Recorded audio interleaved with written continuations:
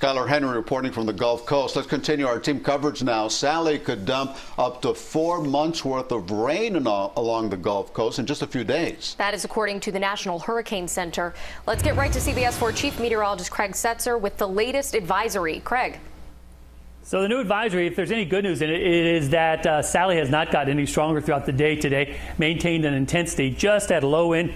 Category 1, 80 miles an hour, and just drifting to the north right now at about 2 miles an hour. That's about an average motion over the last 6 hours. The pressure has slowly gone down a bit as the wind field has gotten a little bit broader. It hasn't really gotten any stronger, though, and that's certainly good news. 90 miles to the southwest of Pensacola, Florida there.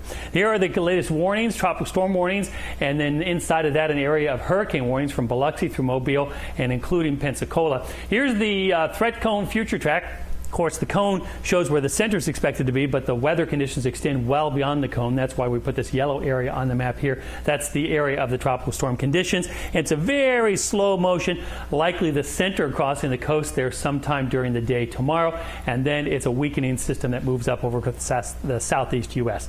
Radar through the day today, you can see it's moved just a little bit starting out 6 hours ago, right about there. So we moved about 10 miles over 6 hours to the northeast, but you can see these strong bands continuing to come on shore there, especially through parts of Alabama as well as much of the Florida Panhandle. Once again, rainfall is going to be the big problem, the biggest problem. Here's the predicted amounts from one computer model, and some areas in this white here could see between 15 and 20 inches of rain in the next 2 to 3 days. That's not all we're tracking, of course. We've got Teddy, Vicky, Paulette, and a pretty strong disturbance out there. We'll talk about all that coming up in just a bit.